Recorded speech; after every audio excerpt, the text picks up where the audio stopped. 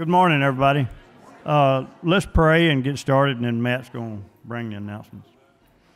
Father, we thank you for your love, Lord, and we just thank you for the lesson this morning. Lord, you just ask you, Lord, to help us all to just learn your word, Father, and be the Christians that we need to be, Father, out in the world. And Lord, I just thank you for Brother Mike. Lord, just ask that you, Lord, just be with him, Father, as he leads our church. Lord, we just ask you to be with Brother Waylon this morning as he leads our song service. Just prepare our hearts and get us ready for your word. In Jesus' name we pray. Amen. Well, I'm not Matt. Amen. Matt's been on sabbatical. I told him this morning, I said he's used all his vacation time. He's used all his sick time, comp time. Now he says he's been on sabbatical. Bless his heart. There he is. All right, but we sure glad he and Miss Alta's back, especially Miss Alta. But anyway, we do want to just announce a couple things today.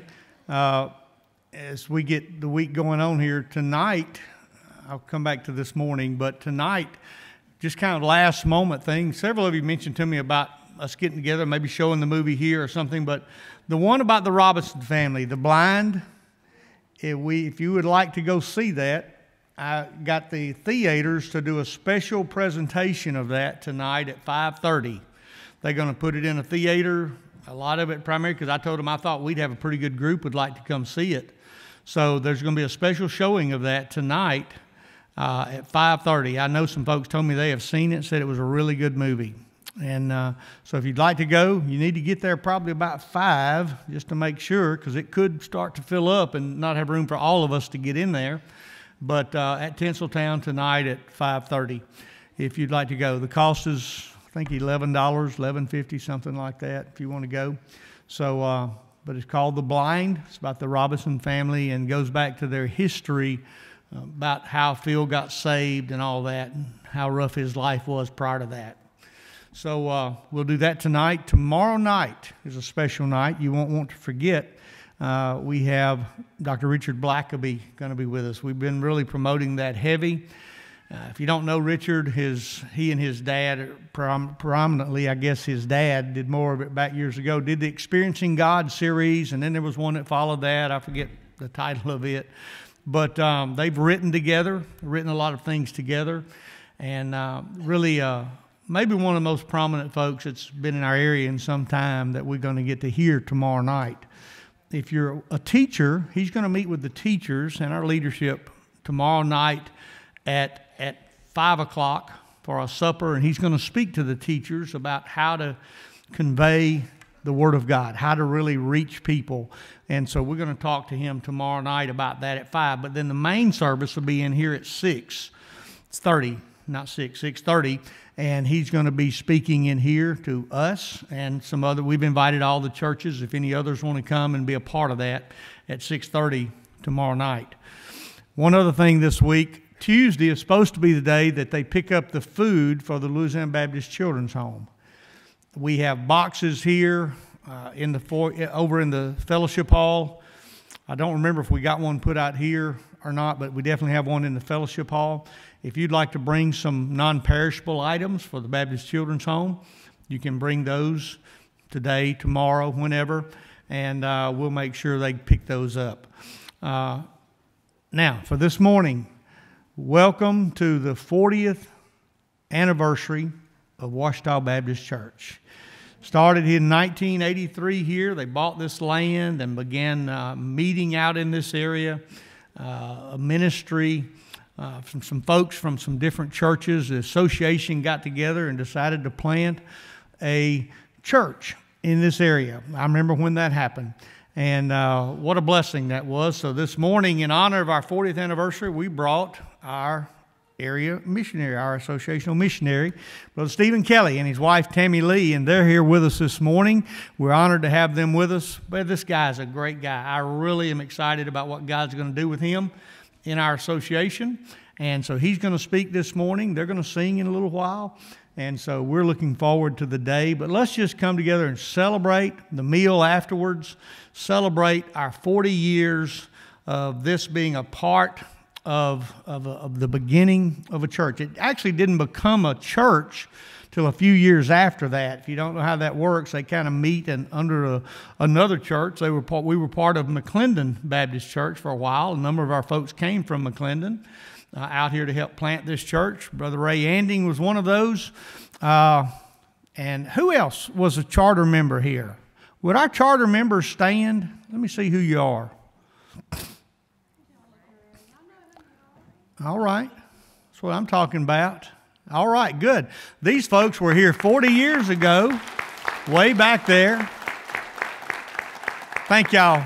You can be seated, but thank you so much for what you've done. The ministry we have today comes on the shoulders of these folks who sacrificed to be here to help plant a new church in this area. So we're excited about that. And again, stay today for the fellowship, the meal afterwards. A lot of good food back there has been prepared this morning. And thank you for being here on this Lord's Day as we celebrate a milestone in the history of Ouachita Baptist Church. All right, let's stand together.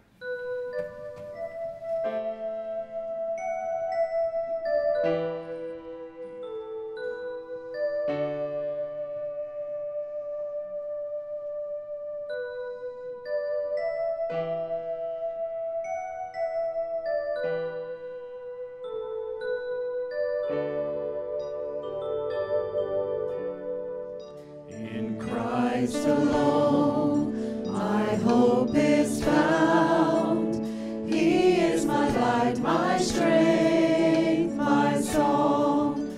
This cornerstone, this solid ground, firm through the fiercest drought and storm.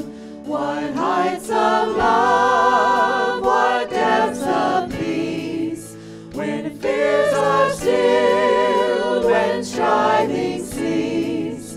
My comforter, my all in all, here in the love of Christ I stand.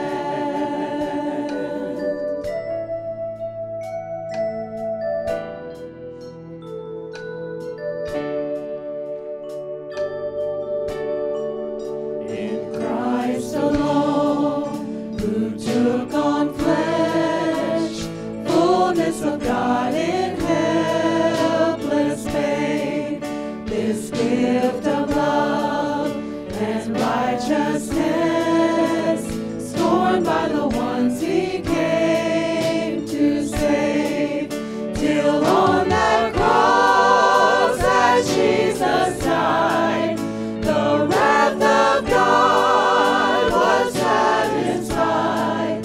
For every sin on him was laid. Here in the death of Christ I live.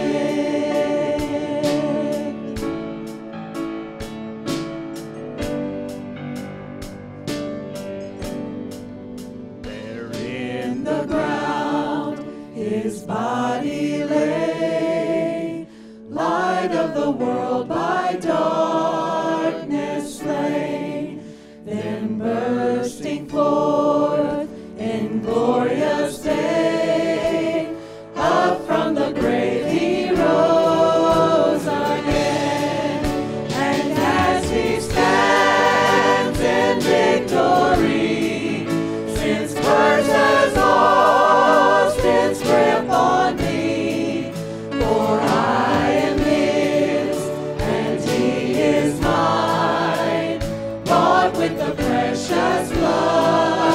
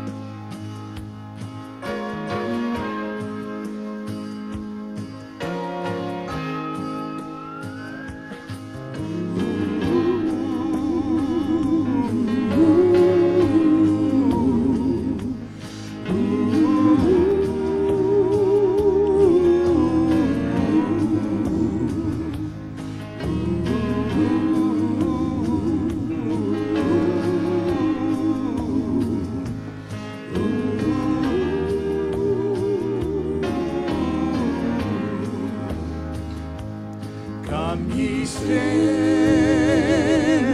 lost and lonely, Jesus' blood can make you free, for he saved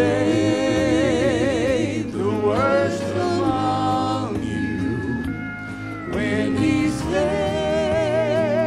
a wretch like me. And I know,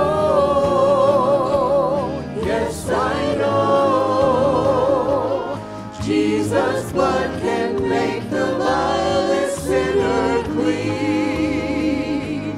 And I know, yes I know, Jesus' blood can make the vilest sinner clean.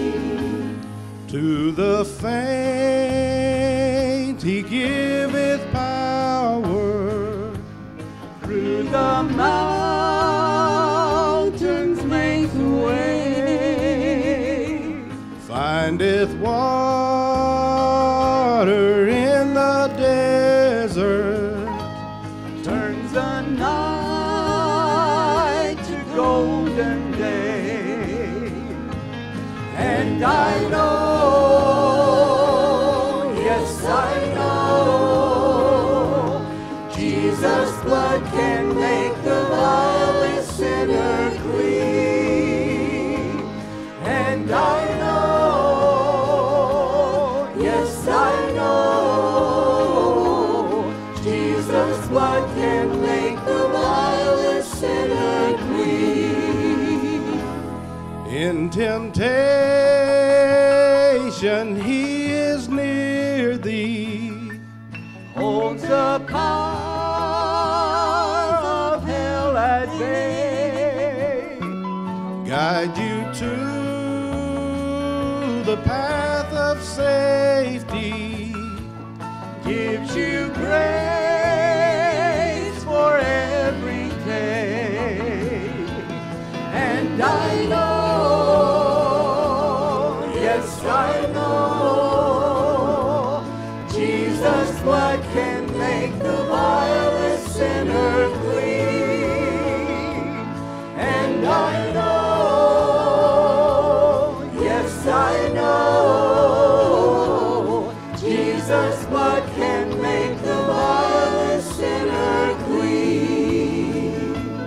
Jesus' blood can make the vilest sinner clean.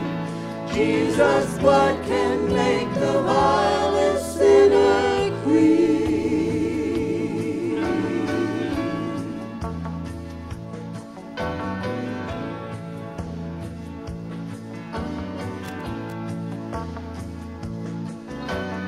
Oh, the blood of Jesus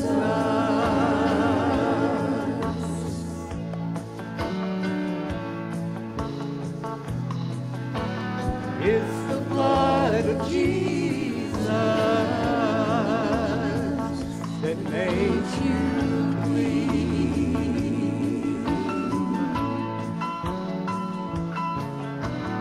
Oh, the blood of Jesus.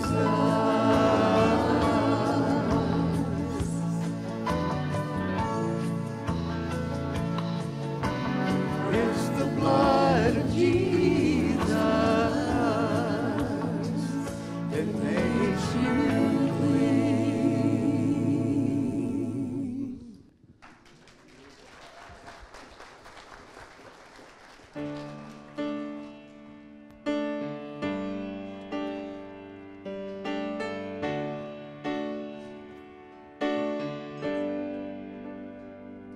How great the chasm that lay between us, how high the mountain I could not climb. In desperation, I turned to heaven and spoke your name into the night. Then through the darkness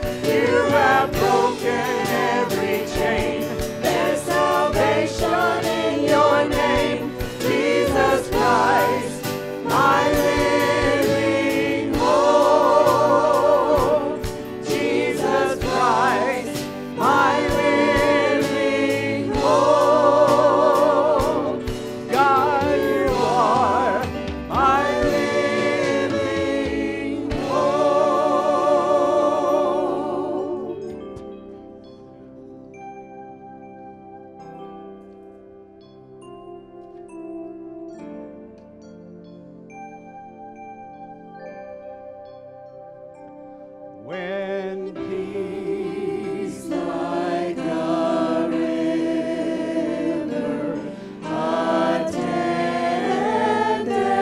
my way. When sorrows like sea billows roll, whatever my lot, thou hast taught me to say, it is well, it is well with my soul.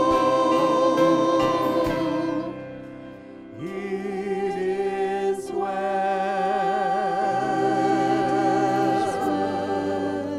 with my soul. It is well, it is well with my soul.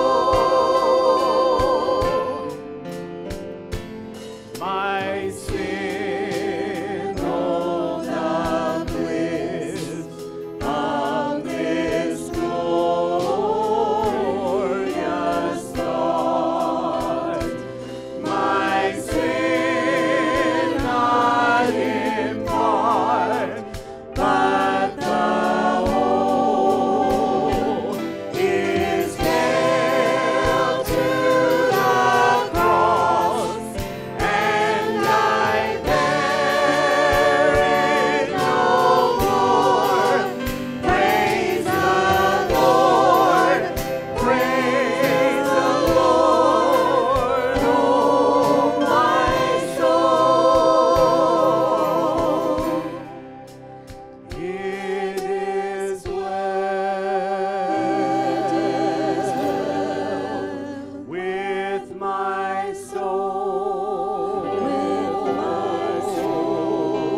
It is well, it is well with my soul. And Lord, haste the day when my faith shall be sight. The clouds be rolled back as a scroll. The drum shall resound, and the Lord shall descend. Even so, it is well with my soul. It is well with my soul. It is well, it is well with my soul. It is well.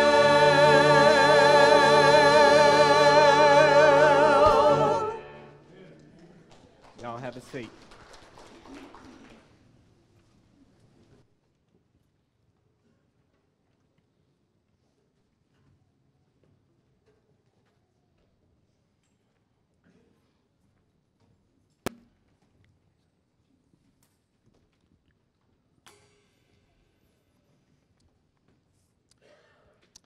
Before we sing, let me just say a quick word. I'm Stephen Kelly, my wife Tammy Lee. It is a pleasure to be here. Brother Mike, appreciate the invitation on this 40th anniversary. What a blessing. When I think back 40 years ago, I was finishing high school, just started college.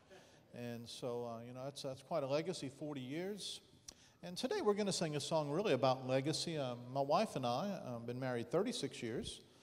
And we met in 1986 just north of San Francisco, California, doing summer missions.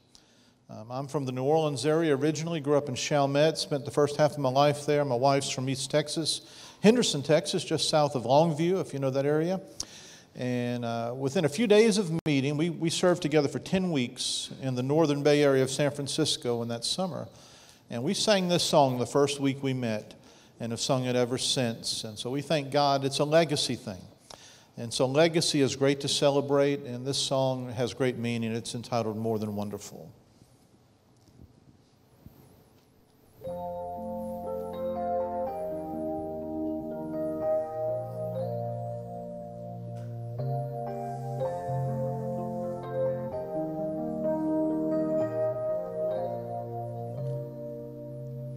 He promised us that he would be a counselor, a mighty God and a Prince of Peace. He promised us that he would be a father and would love us with a love that would not cease. Well, I tried him and I found his promises are true. He's everything he said that he would be. The finest words I know could not begin to tell, oh, just how much Jesus really means to me. For he's more wonderful than my mind can conceive. He's more wonderful than my heart can believe. He goes beyond my highest hopes and fondest dreams.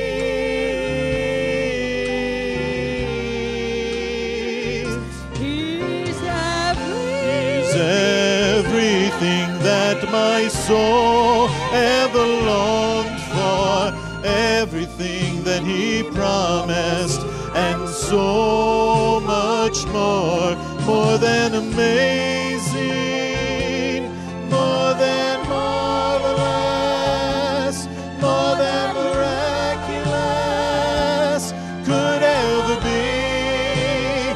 He's more than wonderful. That's what Jesus is to me.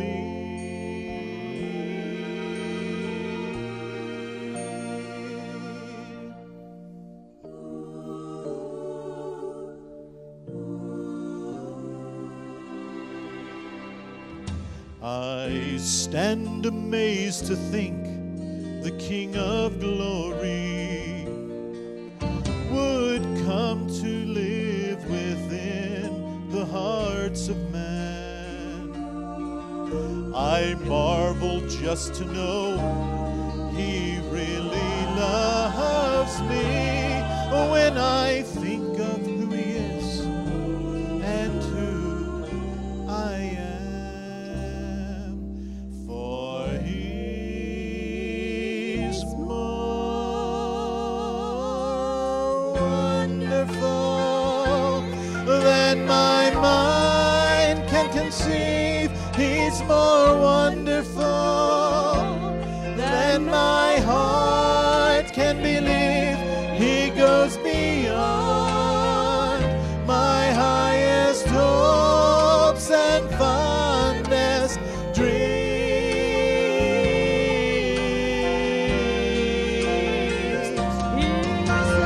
He's everything that my soul ever longed for, everything that he promised, and so much more, more than amazing, more than marvelous, more than miraculous could ever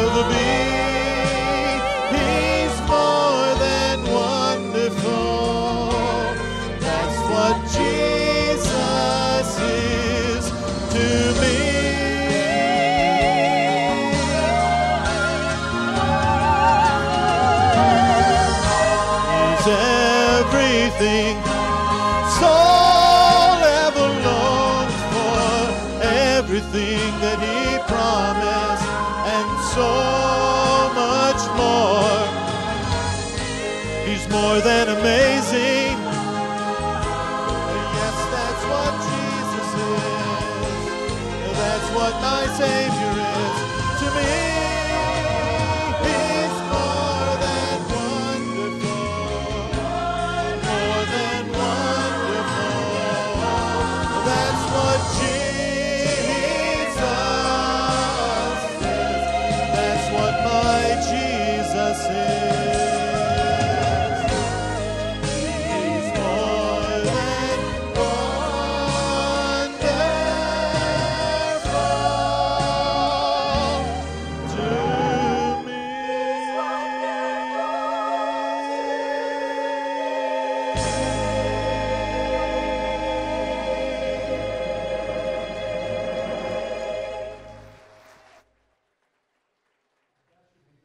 Are we working? There we go. Well, folks, thank you for having us today. A pleasure to sing.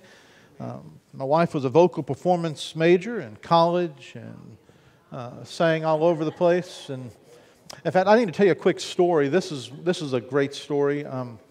We were looking at getting married. Like I mentioned, we met in California. We visited back and forth long distances from me being in Chalmette, my hometown, to her being in Henderson, Texas. And she had applied to be in the Continental Singers.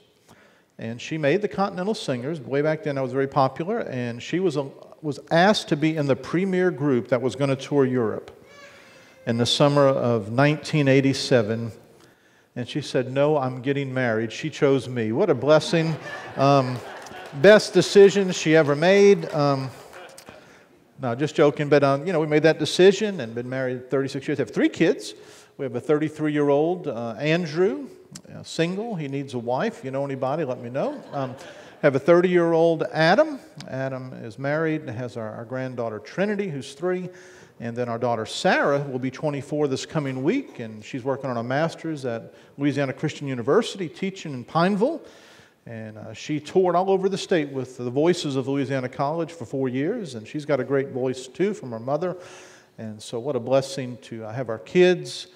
Been in a ministry for 32 years pastored in 6 places. We served in rural Mississippi near Macomb. We were church planters in the state of Iowa for a couple of years. Started a church in Ottumwa, Iowa. We served in the Baker for a while, and then came to North Louisiana to Doyline. That's where I met Waylon McCormick. His dad was on my search committee. And Waylon looks just like his dad, poor boy. I really loved his dad, Ray. And then we served at First Baptist Manny for 7 years. And then the last 13 were on the coast in Morgan City, where I was at the best ministry we had, which was at the Bayou Vista Baptist Church, where I also served as director of missions for the last 7 years on a part-time basis. So when this door opened, God really spoke to me about putting my name in. I really didn't have coming to Monroe on my radar. It wasn't there. I could have retired on the coast, had a great church. But I said, okay, God, I will be obedient and put my name into the hat. And so I was called. Let me just tell you this before I get into the message. If you feel compelled to just be obedient to put your name in, God may call you. But Brother Steve, I don't want to go. It's not about what you want to do. It's what God tells you to do. And so, as a church, if you've reached 40 years and God wants you to go beyond that, there's going to have to be some steps of faith taken to go the next 40 years. And so today I want to share a message. It wasn't really my plan to do this. And as I was praying this week about what to do, it's a message God gave to me after we got here to Monroe. And it's very personal. And here's what I've come to learn. We always talk real churchy stuff. We talk theology. And obviously we talk about salvation and redemption and fellowship with God and reading your Bible and praying and doing all the stuff we do in church. But here's what I realize, and your church has the moniker, the healing place. There's a lot of churches with a lot of people who need a lot of healing that don't miss a Sunday. And what I'm talking about is deep embedded hurts and pains, unforgiveness, anger, and bitterness. And so today I want to share about a personal experience we had a few years ago. And then I realized this. None of you had this experience, but you've had something like it. And as a result, you've got some hurts in your life. And some of you today need to release the hurts in your life. Some of you today need to let go of some things. I'm not saying you're lost, and maybe some of you are. You need to get saved. You came for homecoming because you were bothered by somebody to come. And you need to get right with God. Don't take that away. But I'm talking to the lion's share of folks who are here all the time, because you have hurts in your life that you need to deal with, that you won't let go of. And as a result, you're chained to yesterday and you can't move forward. So today I want us to look at God's Word at Psalm 73. I'm going to be reading verses 1 through 3 and then 13 through 17. Let's honor God's Word by standing. I'll be reading out of the New King James Version this morning. Truly God is good to Israel, to such as are pure in heart. But as for me, my feet had almost stumbled, my steps had nearly slipped. For I was envious of the boastful when I saw the prosperity of the wicked. Verse 13. Surely I have cleansed my heart in vain and washed my hands in innocence. For all day long I have been plagued and chastened every morning. If I had said, I will speak thus, behold, I would have been untrue to the generation of your children. When I thought how to understand this, it was too painful for me until I went into the sanctuary of God. Then I understood their end. Let's pray. God, I pray for the hurting man and woman here today. The person who had something happen this week or a year ago or 20 years ago, that God is struggling with hurt. Hurt because somebody hurt them, hurt because they're disappointed in God, hurt because they just can't shake something that happened in the past for whatever reason. And today I pray for the hurting man and the hurting woman who needs to come home on homecoming and get right with their Father. So speak to us today that we would know you in Jesus' name. Amen. You can go ahead and be seated.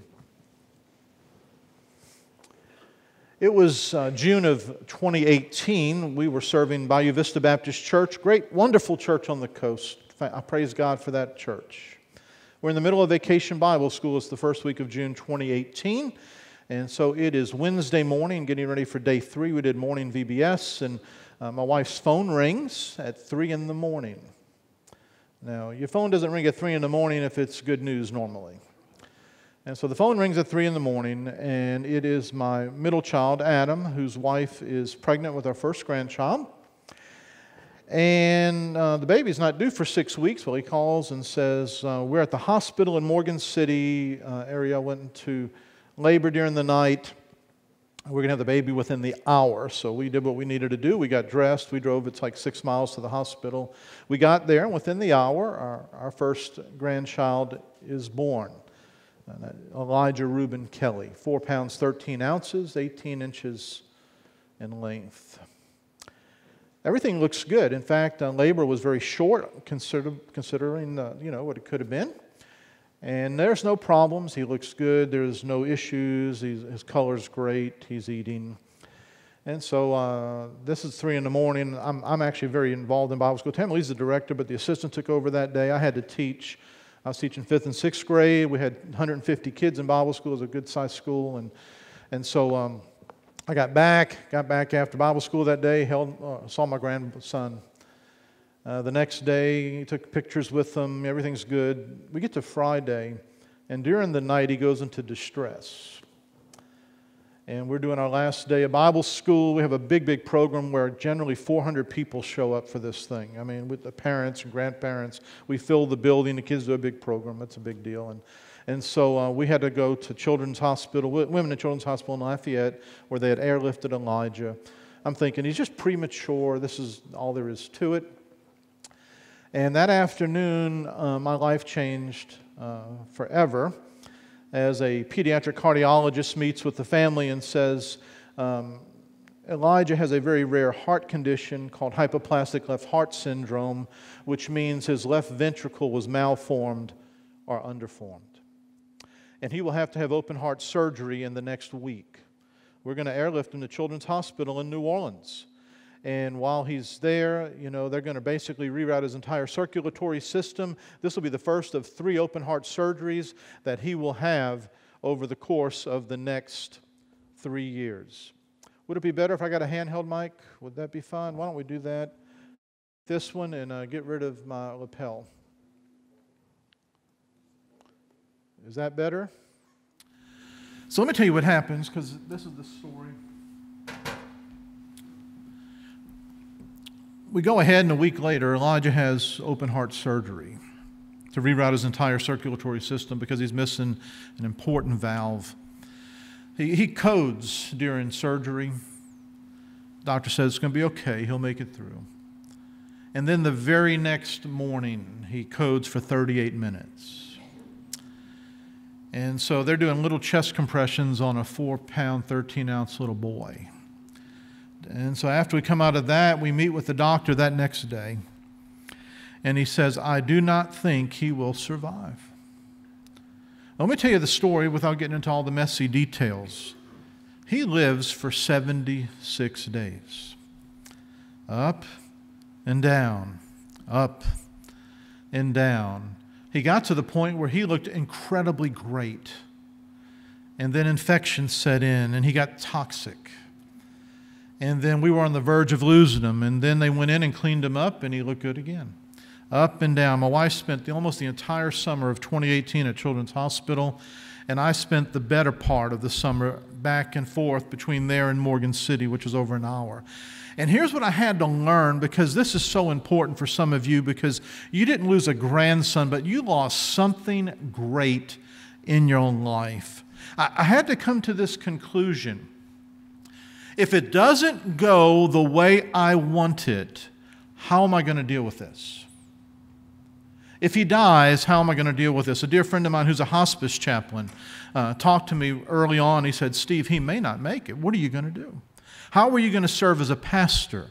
What are you going to do to get through this? And so here's what I had to come to conclude. I started praying. I started seeking God. I cried a lot, because here's what I knew. Not only were my 3 children watching me who were young, and my church is watching me, and I got to hold it together. I got to be faithful to God in the middle of a situation I did not want to be in. And here's what you just need to know. There's going to come a point in time in your life and in the life of a church that we've got to answer this question: do we really believe this stuff? I mean, you can have homecoming and you can go in the back and eat chicken and dressing and visit with friends, and we can sing songs. But we sang a minute ago, "It is well with my soul." Many of you know the story of Horatio Spafford losing his family and, the shipwreck and all that. And life is terrible, but it is well with my soul. And like I said, I pastored 6 places. Let me tell you what I found in 6 pastorates. You got a lot of people who don't miss church that have sour hearts and bitter spirits and unforgiveness. And I'm going to tell you one of the greatest issues I find in church that we never deal with, and God has used this message in some other places since we've been here. We got people in the church, listen to me, that are consciously or unconsciously mad at God. There are people in this room this morning, something went sour, and you are consciously, meaning you know it, or unconsciously mad at God. So how do we deal with that? I want to speak on the subject today: disappointed, discouraged, and disconnected. Because I just want to give you really a quick rundown of what the message is. Life will be full of disappointments, and if you don't deal with those disappointments, you will become a person who's weighed down with discouragement. And if you become weighed down with discouragement, you will disconnect from God and people. Church is full of people like that. Disappointment happened. They took on discouragement because they didn't deal with it, and they separated themselves from what was most important in life. And there's some of you in this room today. Let's look at that today from the book of Psalms, Psalm 73. Number 1, catch this: disappointment is not optional. In this life, you will be disappointed. I don't care if you're saved or not. Disappointment's a universal problem. In fact, you could put it this way: life is nothing more than disappointment management. The way you manage the disappointments in your life will determine everything about where you're headed. And some of you have dealt with it better than others. Now, let me tell you, I am very good at dealing with disappointment because I'm a New Orleans Saints fan. Amen? Now, some of you LSU fans are not doing very well this morning. I mean, you're just not. Some of you didn't sleep well last night and you woke up mad today. In fact, LSU losing last night affected some of you more than it should have. But you know, I was raised in, I was as far from the Superdome as this building is from the mill. That's how close I lived from the Superdome. I went to a bunch of Saints games growing up with my dad. We went to the Saints-Falcons game every year. I remember when they wore the bags. I went to Tulane Stadium early on. I was there the year the Superdome opened. When we were in Morgan City, we got to go to the game the year after they won the Super Bowl and watch them drop the banner on Thursday night. We got to go to all that. I love watching the Saints, but folks, they won the Super Bowl once. They lost a lot. You know, isn't that a picture of life? Every once in a while you win the Super Bowl. But oftentimes it's dealing with disappointment and dealing with discouragement. And how are you going to deal with that? I met a man since we've been here. This is about a month and a half ago. I had to deal with some business for the association, and I asked the guy, I said, well, where do you go to church? He said, well, I don't go, but I need to go. And then listen to what he told me, and I'm kind of blown away by his statement. He said, I had a bad divorce, and I just haven't gotten back in church. I said, well, when was your divorce? He said, 1981.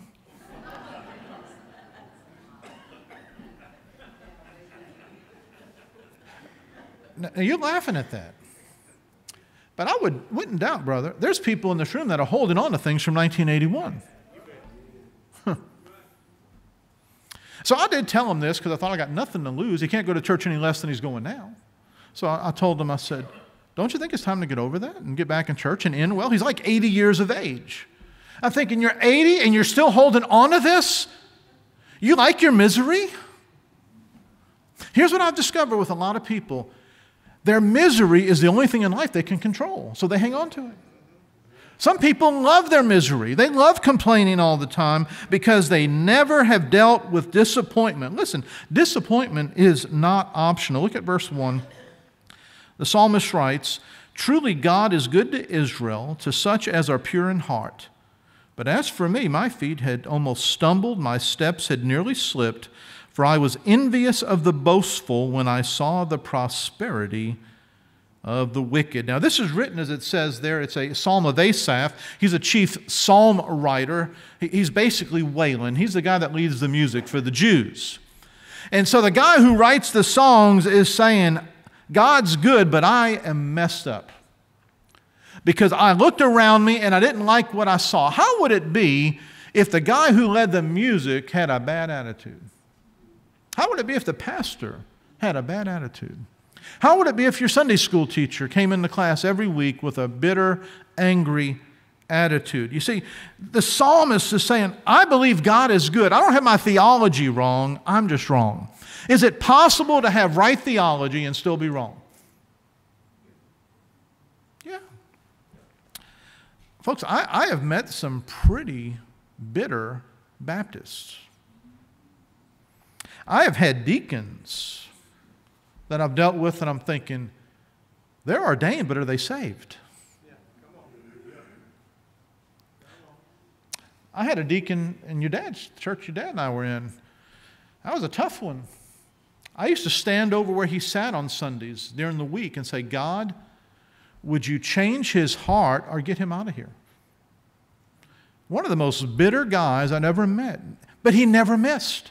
Why is it some of the most bitter people never miss church, brother? I don't understand that. And I tell you what it is, it's because it's control. People want to control things without letting God control them. If we could just have revival in the church, in the lives of people that are angry and bitter about stuff, we could change our communities. Our problem is not the alcohol in our community, or the fentanyl, or the drugs, or the gambling, or all the mess on the internet. The problem's the mess in us. And preacher, if we could just change the culture, our church would do great things. If we could just change us. I'll tell you what we need in a lot of Baptist churches today. We need 3 or 4 people, and that's all it really takes to hold the church back, to get in front of the church and say, folks, listen, I've been in this church for 40 years. And I've been holding this back. I want to apologize for my bad attitude. If we had that all over Ouachita Parish, we could see revival. Here's the deal, because disappointment's not optional, but people let it eat them up. Notice what he says, I had almost stumbled. I nearly slipped. Now this is the point that you need to grab onto. He said, I was on the verge of going over the edge. I am the psalm writer for the Jews, but even here, I was so taken up by what I was observing around me that it was eating me up. Look at what he says in verse 4. Talking about wicked people. For there are no pangs in their death. They don't even hurt when they die. Their strength is firm. They are not in trouble as other men, nor are they plagued like other men. Verse 7. Their eyes bulge with abundance. They have more than the heart could wish. He's saying, I see ungodly people succeeding and I'm struggling. And here's what he's really saying. It's just not fair. You ever told your kids this? Life's not fair. Ouachita Baptist Church, life is not fair. But the joy of the Lord is still my strength. But see, this is homecoming. Shouldn't we talk about how great the church is? Let's talk about how great the church can be. Church can be greater if we would deal with our issues. A number of years ago, he used to be in this area. Many of y'all remember Brother Bill Robertson. We had him when I pastored in Manny. He came and spoke after the Gina revival. Some of y'all might remember that back 20 years back. And I said, brother, come to our church and tell us what happened. Here's what he told me. That thing went on for weeks.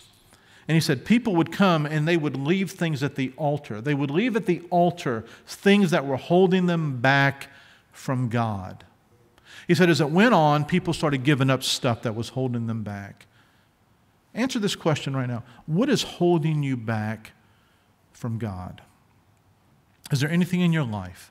And the older you get, I'll tell you what I find more than anything, it's not sins I'm involved in, it's attitudes that I hold on to. It's not the stuff on the outside, it's what I possess on the inside. A pastor said years ago in a message, the number one sin in the church is bitterness. You got to forgive some people. I did a message years ago when I was in Morgan City about the need of people in the church to forgive dead people. Is there anybody that's dead you need to forgive? You ever thought about going to the cemetery, looking at a headstone of somebody and saying, look, I got to let this go. I forgive you even though you don't deserve it.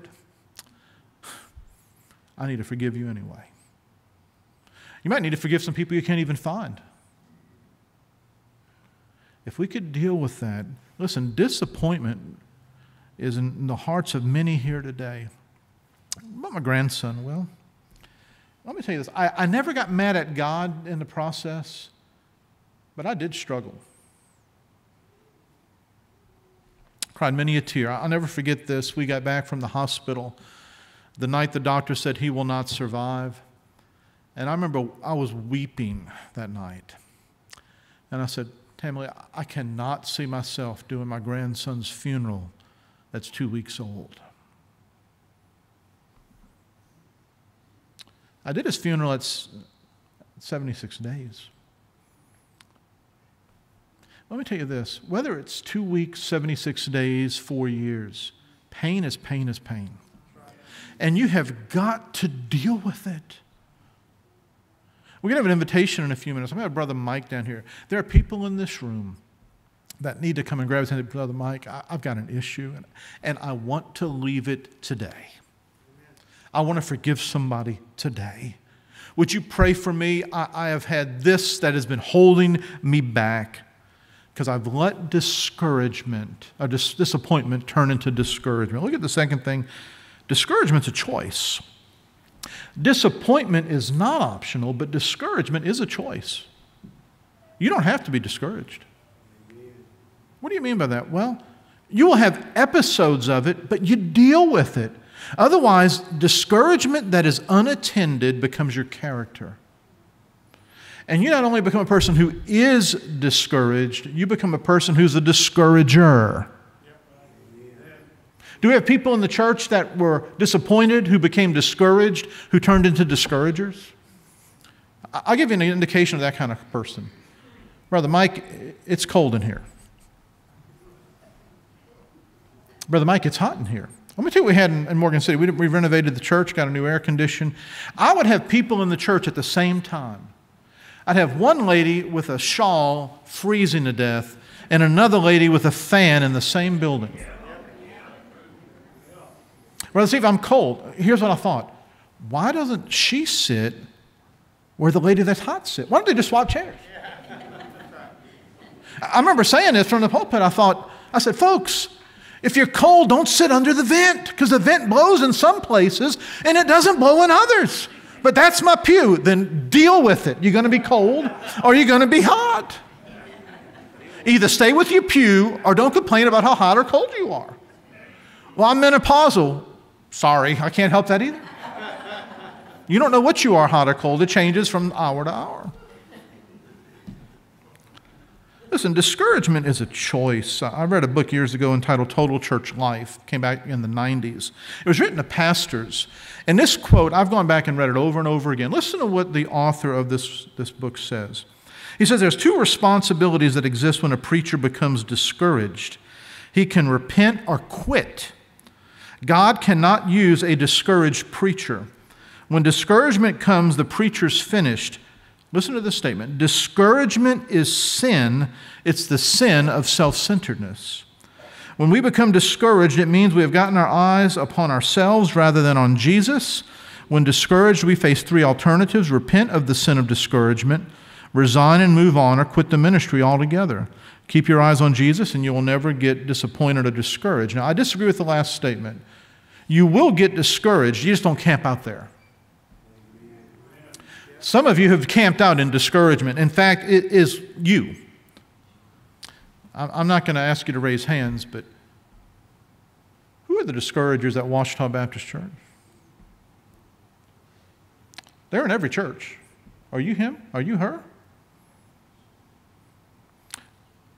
Are you the minister of criticism in Ouachita Baptist Church?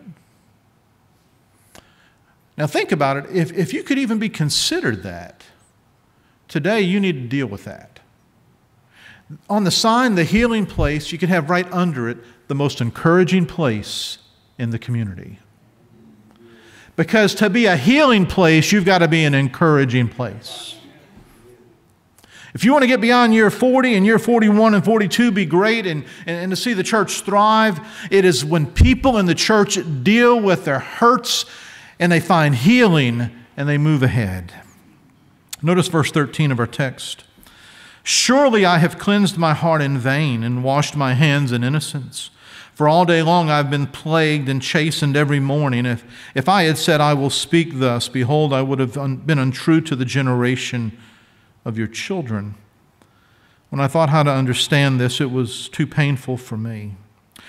He's going through this whole litany of thoughts, as we read earlier in verses 4 through 7. The wicked are doing well. I'm not happy about it, God. And then he makes a statement in verse 13, I guess I've cleansed my heart in vain, God. I've got my hands washed in innocence. Father, it's in vain. I've done right, and yet they seem blessed more than I am. You ever look at evil people and wonder why they get away with it? And you say, God, that's just not fair. God, why do evil people's grandkids live and my grandchild dies? Why do evil people, they buy the new vehicles and I got laid off? Why do evil people's kids get the scholarship and my kid makes C's? God, why do evil people look pretty and I'm not happy with myself? Let me tell you right now, everything on this planet is temporary. Hello? It's all temporary. And I want you to grab something. This is so important. It's a concept I learned with my grandson's death. He was supposed to die at 2 weeks. He lived 76 days. If you hear nothing else, hear this morning, and this will help everybody in the room. Every miracle on earth is temporary. Would you hear that? There are people in this room that have been healed multiple times and you didn't even recognize it. But yet, when you weren't healed, you pay attention to it and you get mad about it. All healings are temporary. So Elijah lived 76 days. He could have died at 2 weeks. I had some people say to me, well, wouldn't it have been easier on you and the family if maybe he just not had been born? And my response to that is, I got 2.5 months with my grandson. And that was wonderful. I'll never, ever lose that. Now, let me tell you what that means. You can either mourn what you didn't have or celebrate what you did have. It's all about the perspective of life. And you see, that's what Asaph has to recognize. He's saying here, I wash my hands in vain all day long. I feel plagued. I'm chastened in the morning. And then verse 15, if I had said I will speak thus, behold, I would have been untrue to the generation of your children. He's making a statement there. I could have talked about my disappointment and become a sharer of discouragement. That is the potential of everyone in this church. If you do not deal with the disappointment in your life and you get deeply discouraged, then the next thing that's going to happen is you're going to discourage other people. Because you know what discouragers want? They want other people to feel like they do. Because it makes them feel better about where they are. Well, I've had 16 surgeries. How many surgeries you have? I got 7 scars. You want to see them? I've been laid off 4 times. Let me tell you right now, we need to share God's grace rather than our grievances.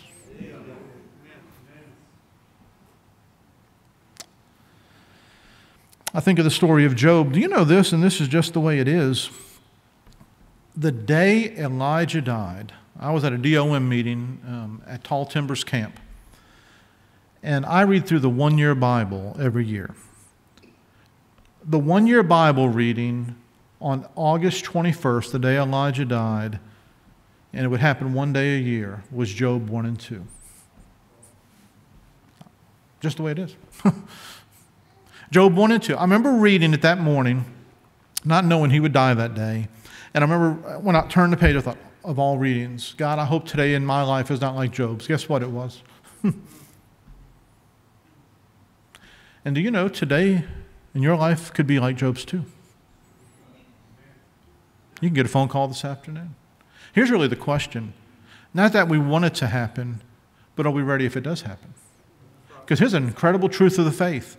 If you will walk closely with God when things are good, then you can walk closely with God when things are bad. But if you play games with God and you're distant from God when things are good, you'll have a tough time walking close to God through the valley of the shadow of death. Because here's the fact of church, folks. There are a lot of you that are in the house of God, but many of you are far from the heart of God. The goal is not to be in the house of God. It is to be close to the heart of God, because then I will be in the house of God. Let's see the last thing today. Repentance is the solution. So I have an invitation. You mean I need to repent of my discouragement? Yes. Because as the author said a minute ago, discouragement is the sin of self-centeredness. I've made it all about me. And when it's about me, it can't be about God. And when it's about me, it can't be about Ouachita Baptist Church. And when it's about me, it can't be about my neighbor. When it's about me, it's about my hurt and my pain and my.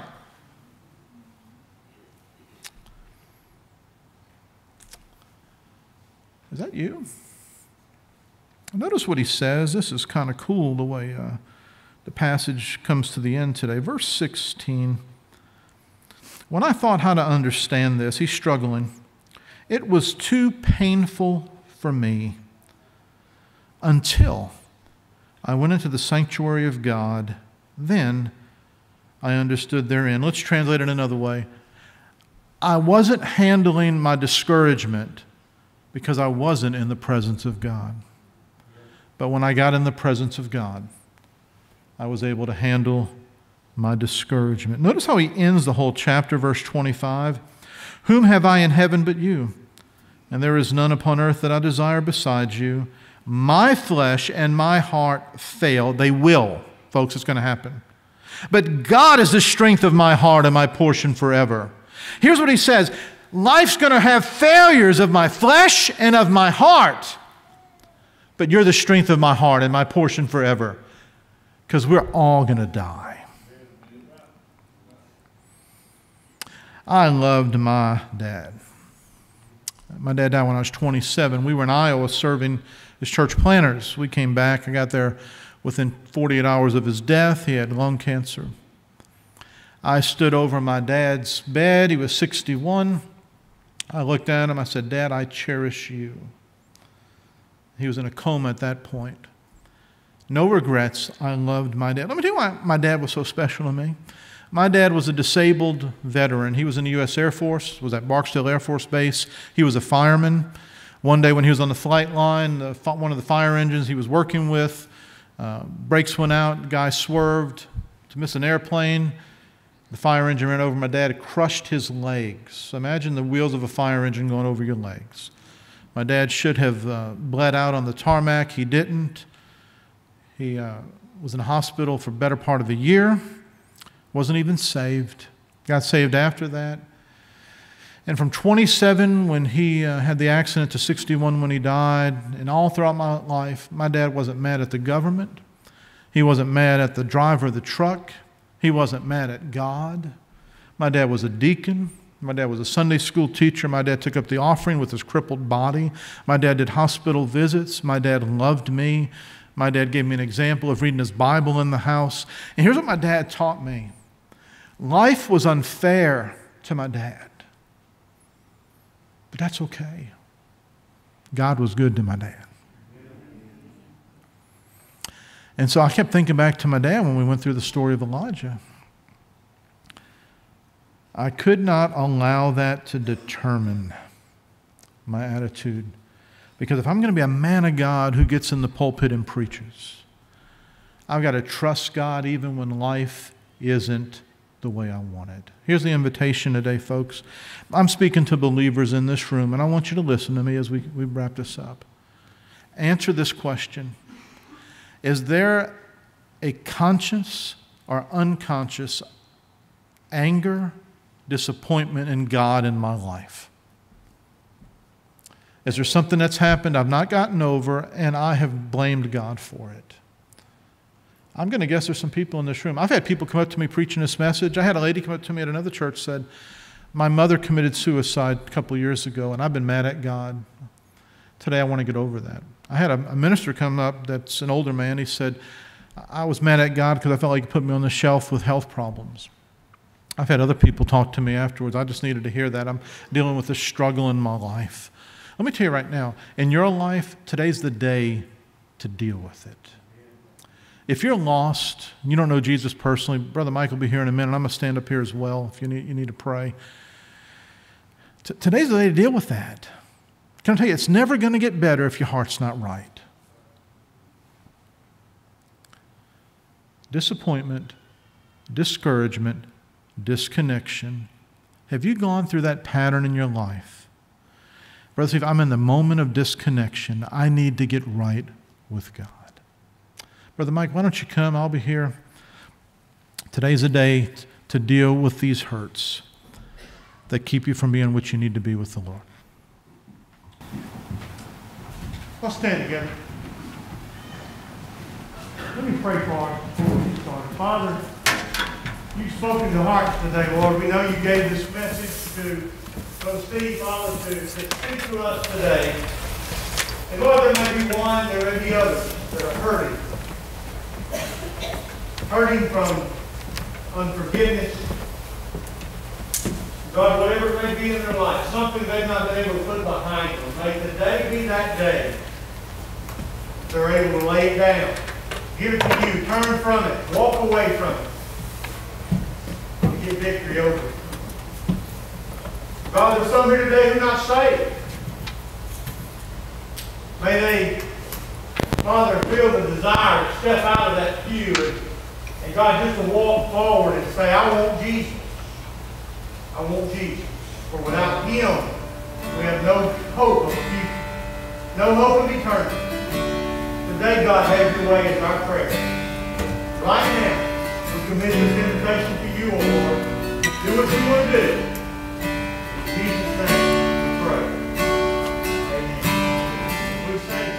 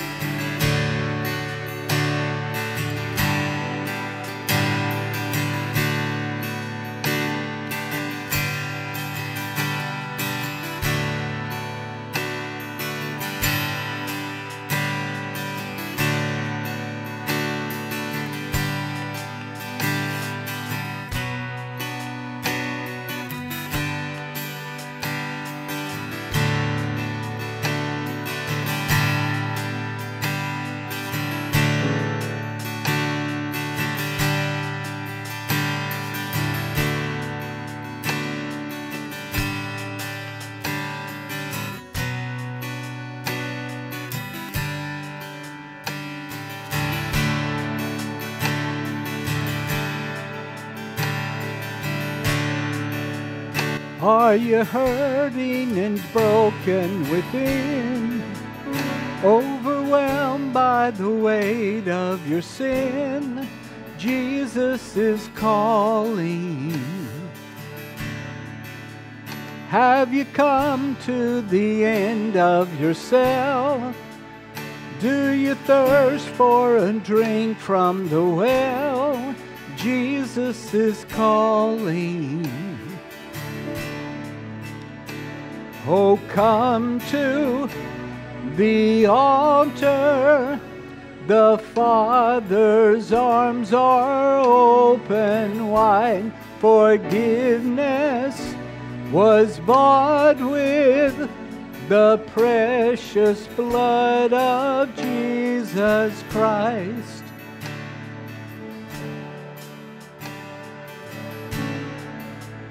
Leave behind your regrets and mistakes. Come today, there's no reason to wait. Jesus is calling. Bring your sorrows and trade them for joy. For the ashes a new life is formed. Jesus is calling.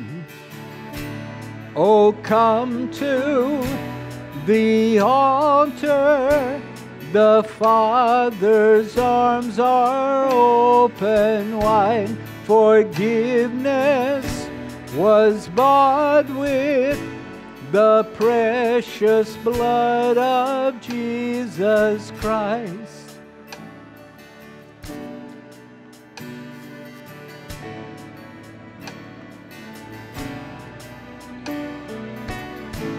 Oh, come to the altar. The Father's arms are open wide. Forgiveness was bought with the precious blood of Jesus Christ. Today is a day for freedom. Brother Steve, something's not right in me, and I have sensed it for a while. And today I felt an unease in my heart. That means God is saying you need to deal with something. I've learned over the years that if I say no, I'll just ignore it. God may not once again remind me of it. If today you have felt an urging of your spirit where God is saying, deal with this, why don't you come? We've had several come to the altar. We have some that have come to us to pray. Today's the day to come home. It's homecoming. Today's the day to come to Daddy. Come to the Father. Why don't you do that? Are you hurting and broken within? Overwhelmed by the weight of your sin? Jesus is calling. Don't hang on to the pew. Hang on Have to Him. you come to the end of yourself? Do you thirst for a drink from the well? Jesus is calling. Oh, come to the altar. The Father's arms are open wide. Forgiveness was bought with the precious blood of Jesus Christ.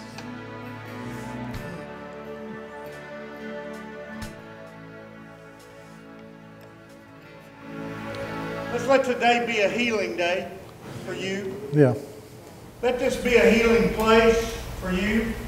No matter what you've been through, no matter what's happened in your life, God's got healing for you today.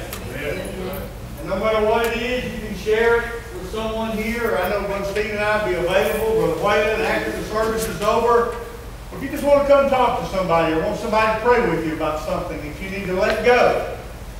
You know, I think one of the worst things we can do is let our future be held back or held down because of our past. And that's what will happen. The past will hold you down and hurt your future if we don't get it right. But you know what? We can't do it for you. You can come to us and we can counsel with you, but you're the one who has to forgive someone. You got to let it go. You got to lay it down. You got to leave it. You know what it means? It means it doesn't matter anymore. That's what forgiveness is. To release something.